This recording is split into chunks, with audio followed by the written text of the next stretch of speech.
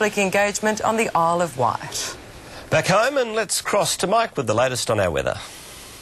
Yes, thank you, Stephen. Good evening. Fairly cloudy, but mostly dry today. 15 degrees the maximum. Rain on the way this evening, but heavier rains tomorrow. In fact, we're talking 10 to 15 millimetres for your Friday. It'll be cold. It'll be wet. It'll be sort of miserable outside. Snow down to about 1,000 metres. More rain for Saturday, but then Sunday we're looking at fine weather, which is great news for the Swinburne University Open Day. Let's crush the car. I'm going to put on my helmet right now and move out of the way as we look at this happen.